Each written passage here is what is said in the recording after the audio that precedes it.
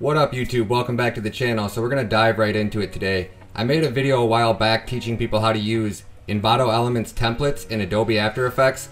I wasn't nearly as skilled as I was now. I didn't understand how to make tutorials. I'm going to make this one a lot better, but I'm also not going to trim out a bunch of my errors, my mess ups when I run into an issue. You guys are going to see me work through it start to finish. I'll try to cut out as much wasted footage as I can, but I really want you guys to understand from a very beginner aspect of everything you need to know about how Envato Elements templates work, how to use Adobe After Effects from a beginner aspect. Sometimes you find templates that just suck, and it is what it is. So the first tip I want to give you is if you get into a template and it starts giving you a bunch of trouble, scrap it. Move on to the next one. If it's too difficult to figure out, move on, because they really shouldn't be. They should be fairly simple. Let's dive right into it. So we hit the download link. Download link comes in, we get a zip file. Double click the zip file, open up the file. Sometimes you'll see CS5, CS6, CS, or CC. If you have the option to choose CC, choose CC. It's going to convert it to the newest version of Premiere Pro that you're using anyway, so it really doesn't matter. I like to work in the newest version of After Effects. It's always the best. So unless you have an old version of After Effects,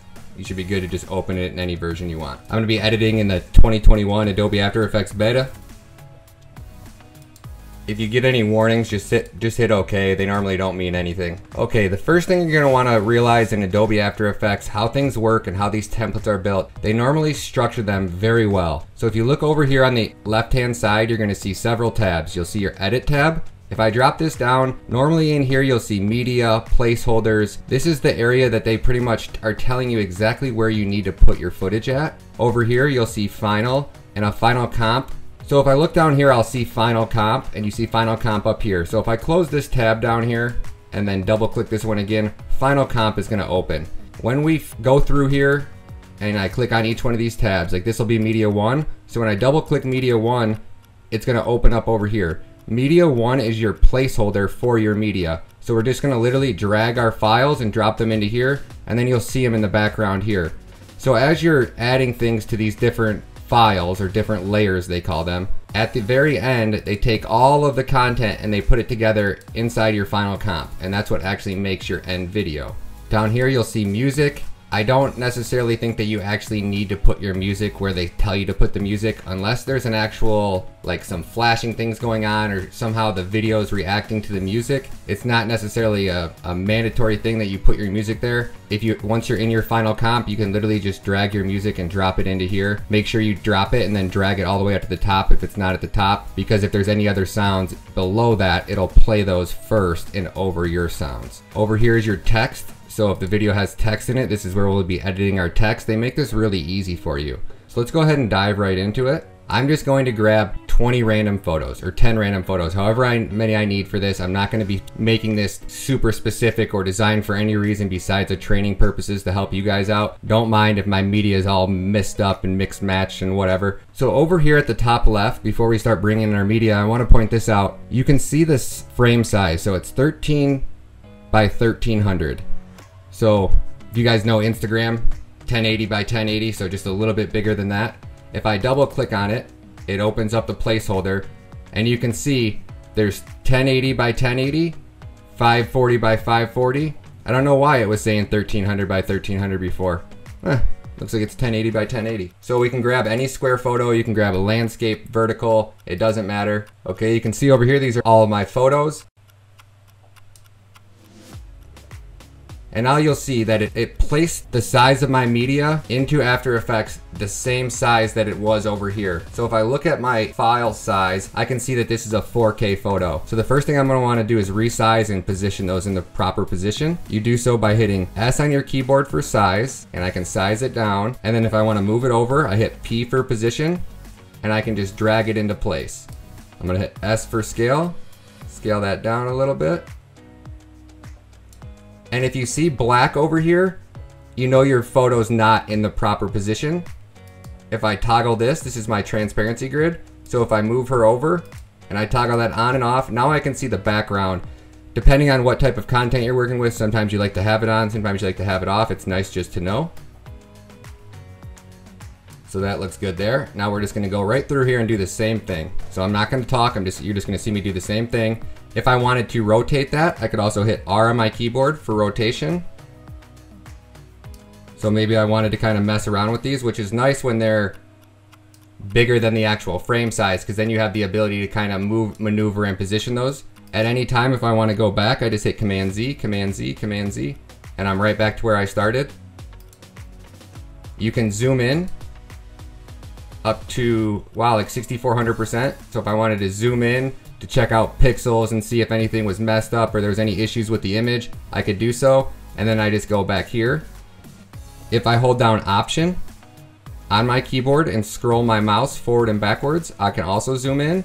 If I hold down Command and do the same thing, it'll zoom in and out. I always just like to go with Fit. And then every once in a while, since it's so close to the edge of the frame here, I might go back down to like 100 just to make sure that I'm still in frame. Every time you open a different panel, depending on what whoever designed the template, what size they had it set at, it'll change to that size. So this one I have at 128. When I open up this one, click over in here, you'll see it's back at 100. So the next one might be 25%. It gets kind of annoying. So sometimes at the beginning, if it's a large template, I'll go through and open up each one, set all my sizes properly, and then just close them back out and reopen them as I need them.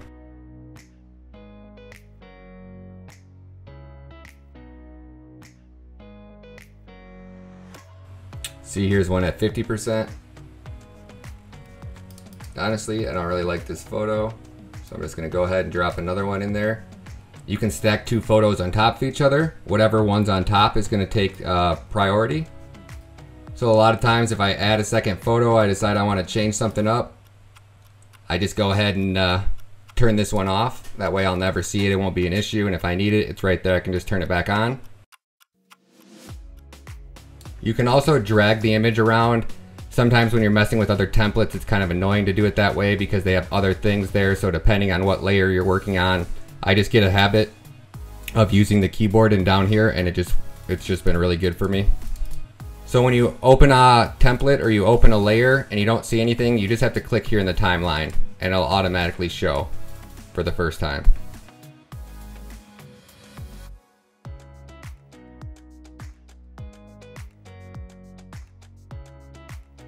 So I'll save that very end one for the end. Make my last photo like far out. Hit him with the close up there. I can also hit Command C on my keyboard. Go over to number 10, hit Command V. And now I got that copied and pasted in there. So they're telling us to add our music here. So let's go ahead and come in over to our music file.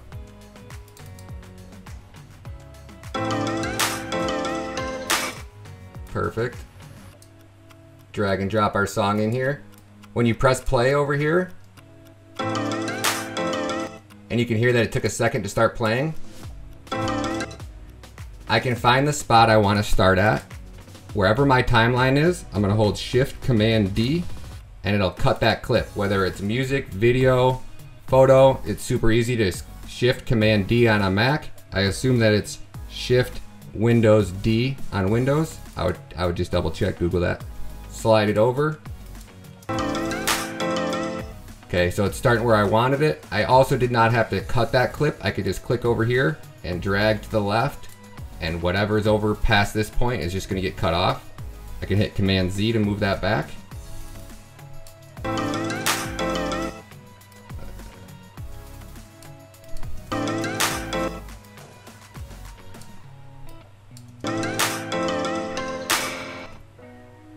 So now maybe I want to add a fade in. So there's no way to do that manually. I could come down here, audio. So 0 decibels is where it's playing at right now. So if I come over to say like the 3/4 of a second mark, and I put a keyframe here, that starts the keyframe at perfect audio because that's 0 decibels, exactly how we were hearing it. If I come back over here and drag this down to -40, or anything below -40 you won't hear. So let's just go up to like -30. And then we can move it over if we want it to get louder faster. You just slide it over.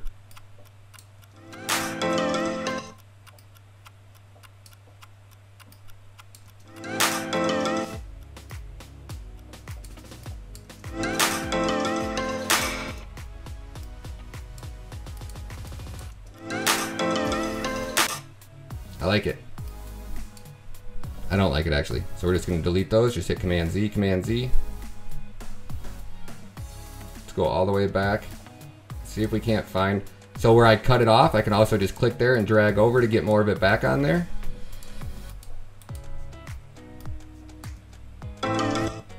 It just kind of jumps right into it, so I don't think we're gonna be able to beat around that, so.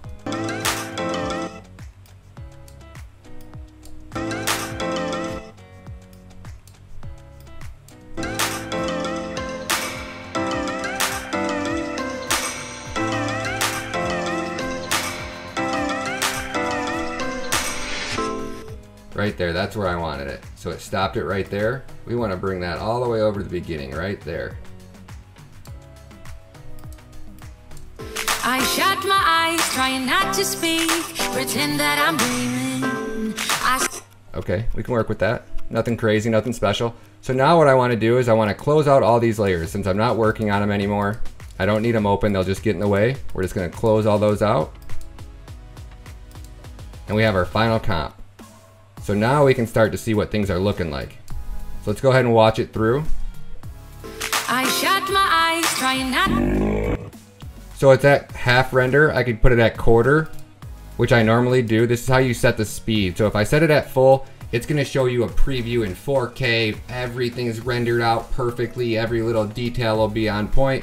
But if you're just trying to figure out where you wanna put your text, whether you need to reposition a photo, anything like that, it's just so simple to do. Just watch it play in quarter. So I'm gonna let this play. I'll cut this part out. I shut my eyes, trying You gotta not wait to for it to speak. render through. All right, sorry guys. Now that we got it all rendered out, let's take a look at it. I shut my eyes, trying not to speak, pretend that I'm dreaming. I smell your breath, not listening, but I still hear you screaming. Going under.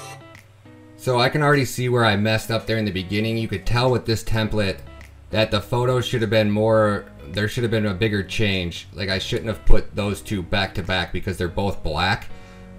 So I should have been trying to change the photos. So a simple way to do that is just to kind of go back through here, go to Media 2,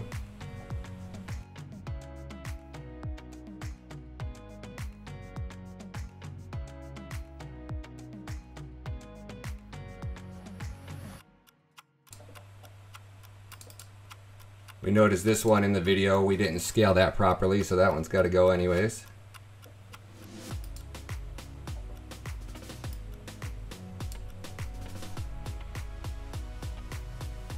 And you can see that this one is vertical, so it doesn't matter whether they're portrait, vertical. Sometimes you just got to work with what the template gives.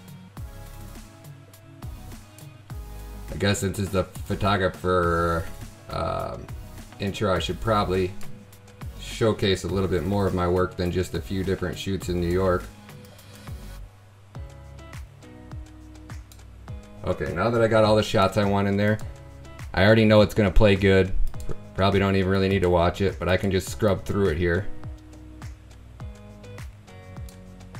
And it already is looking so much better with the change in tempo there. So now what I'm looking for is the text. So it says Video Hive Presents. So that's gonna be your text 1. They normally always go in order. So if I watch the template, I see Video Hive and I open up text box 1, I'm looking for Video Hive. So I could say,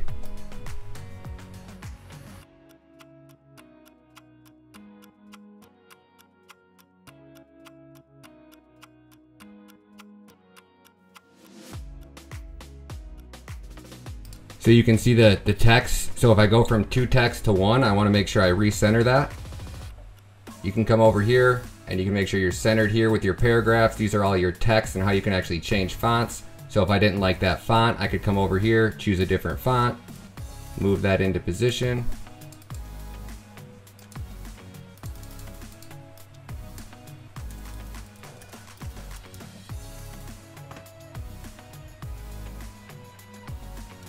So if I hit P on my keyboard and I'm still in text, it'll not text. I'm gonna hit, oops. I'm gonna make sure I'm clicked down here, hit P, and then I can reposition things.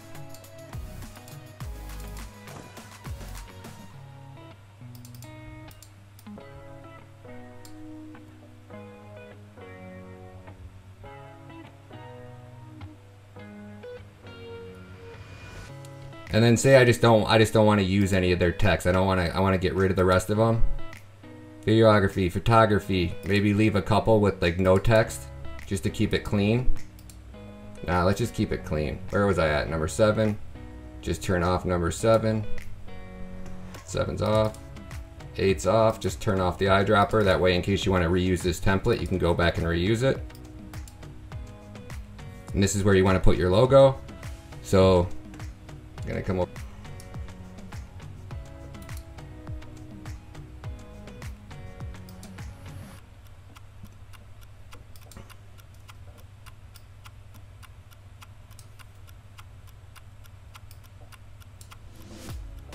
So you can see there I had the option to use text or just drop my logo in there. At any time I could add text to any one of these shots if I wanted to. So now if we go back over here, let's close out all of the media tabs we're not using. Okay, so we have our final comp here. Now you can notice that there's some things that are going on here. Like there's a faded film look over this. If I double click on main, you'll see that it's locked. So they don't want you to alter this template. If I unlock that, I can then double click on here. Now I can scroll through here and see everything that they have going on. You can see the one is not checked here. So if I check that, maybe it did something different. So you can see that there's different effects that they have turned on and turned off for specific templates. Right here is what's called the shy guy. So if I turn on the shy guy, and I come down here and I toggle this, you can actually see like if this layer wasn't on and they wanted to hide this, they would turn on the shy guy logo, and now when I click this, any one of these I want to hide and get rid of, I can do so by using this logo. So if you ever open up a template and you can't find something, you're like, oh my gosh, you're getting better at After Effects, you're trying to find things but you can't find them. This is very important to understand that they can hide things on you. So a lot of times these creators of these templates will make these and they'll just modify a few things and then they'll have like 5 different versions of this on Envato Elements. Realize that they don't always go through and delete what you're not using. That's how you find it. So anytime you're looking to see what's going on, for example, at this exact point, none of these effects are happening because they're not actually in the timeline. So if I'm like, man, I don't like how that does that faded film look, you can go over here and just click eyedroppers and turn things off to see what effects actually being applied. So you can see that one right there is tinting the sides. That one's doing something to the center. I wish I could find out what the heck that hazy look is.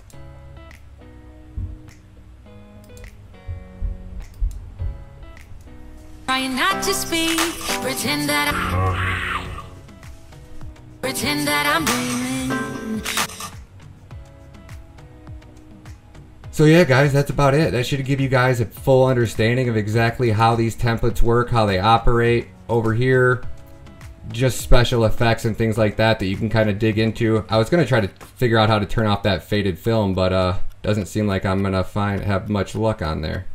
I could spend the next hour and a half, 2 hours looking for that faded film effect on here and have no idea where it's at and never find it. So I don't want to like bore you guys or lag this out. Sometimes, like I said, if that was an effect that was a game changer for me and I couldn't get rid of it, I would have noticed that right in the beginning. I know it was right when I loaded that first photo, I noticed that it was happening, and I could have at that point decided, hey, screw this template. Like, this isn't for me. I don't know how to change that. It's too advanced. Just jump on to the next one. A lot of times, some of these templates are so easy, you just gotta plug your photos in or plug your videos in. All right, guys, one last thing too. We're gonna need to export this. So now that we're back over here in our final comp, we watched our video, we like how everything looks good. We're gonna come over here, we're gonna go up to export, and we're gonna add it to Adobe Media Encoder. If you do it in RenderQuince, you're not gonna be able to play it if it's on a Mac, because Mac no longer works with QuickTime. QuickTime gives you the QuickTime playback error, so definitely don't export it that way. I have another video which explains this in great detail. We're just gonna add to Adobe Media Encoder. So I don't know why Adobe Media Encoder is not working. I have another video which is linked down below. I'll show you guys how to export this. If you're just looking to upload it right to YouTube and you don't need to use it on a Mac, you can add it to RenderQuince. So back over here, now that we're on our final comp, we're just gonna go up here, File, Export, add to render queens. We got the one in here we want. Just, this is the only one. Sorry, I did it twice, so that's why you've seen two. We're gonna go over here and we're gonna choose lossless. We're gonna come over here, we're gonna do RGB alpha, and we're gonna do format options. We're gonna go to animation, and we're gonna go Apple ProRes 444. We're gonna hit OK, and we're gonna hit OK. This might allow it to play on your Mac. I'm not sure. It allows my lower thirds and other things I do this way, but they also have transparent backgrounds and they're not full screen. So this might be one way to get that issue to work and allow it to play on your Mac. If not, you're gonna need to use Adobe Media Encoder. You're gonna wanna choose where it'll say render settings, I believe, or source module. Output module, you want H.264, and then the preset, I always do YouTube 4K Ultra HD or YouTube 1080p, depending on the size of the template. Since this template seems to be 2K, like 1920 by 1080, I would assume that that's the same there, so I would do it that way. If it was a 4K template, I would use the 4K option. Videos for that will be linked below. And then just click render to start, obviously. You just hit render. Once you got your settings good, should render out and you should be good to go. I also will give you some advice too. Working with videos versus photos, you really need to have that specific type of shot for that template. Sometimes you can make things work and other times you can't. Also, at any time, if it's calling for a video or a photo, or if it's calling for a video, you can easily put a photo in there. You don't have to use a video. Just because it says video placeholder does not mean that it's an actual specifically designed for videos.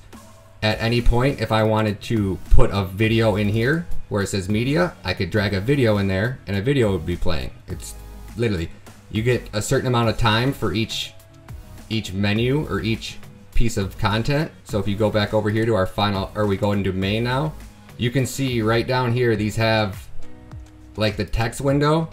This text only displays during this period. So if I come over here and I actually had text 4, you'd actually see text 4 in there.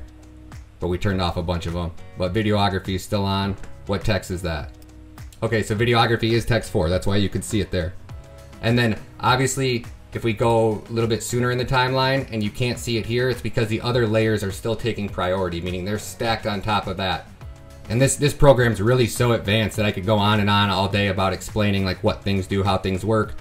For example, photography should be text 3. If we come over here to text 3 and I wanted to change the color of that, come over here and click pink or purple or whatever color we wanted. Sometimes they will have, if I come down here and I look over here and you see, if you see that there's a drop down next to something like text, maybe there is source text here and this thing had a drop down next to it here, and I try changing the color and I can't, change the color, come over here and click this little guy. This little parent whip, a lot of times they'll attach a color change to all of the text. So if I come over here and I change it and it's automatically getting changed back to a different color, try checking this, try just clicking on this and go back through and watch. Every time you make a change to something that you don't know what you're doing, just go back and replay the template, replay the video, just make sure what you're changing actually is what you wanted to change and you didn't mess anything else up. As soon as I start diving into things and changing things that I don't know what they control, I'll change like 2 or 3, and then if they didn't fix what I needed to, I'll instantly Command Z, put them back in place where they were. That way I don't get too far down the road and go, oh my gosh, I've been 2 hours. I've had a video that took 24 hours to render out. It was so complex, and when I press play to watch it, you guys seen how long it takes. So even watching that was like a couple hours for it just to render at a quarter speed. Well, I had misplaced a text and it totally destroys the whole template. But it didn't, when it's rendering, you can't watch it. So literally 24 hours later, I waited for this one video and it was a complete waste. Second time, after I fixed, modified some things, it took 36 hours to render out. So imagine being that far into a video and realizing that you had messed something up in the beginning.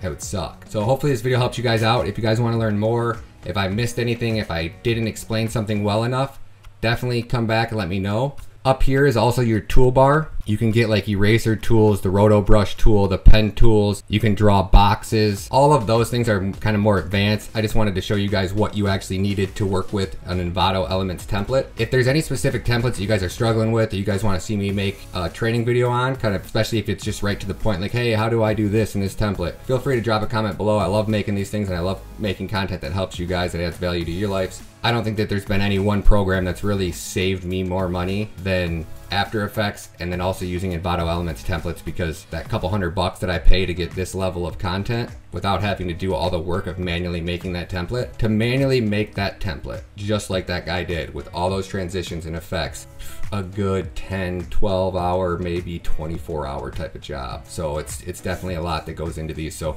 being able just to plug and play, way to go. So hopefully I'll see you guys in another video. Thank you so much. Hopefully, if this video helps you guys, will hit the subscribe button. Help me out. Thank you so much.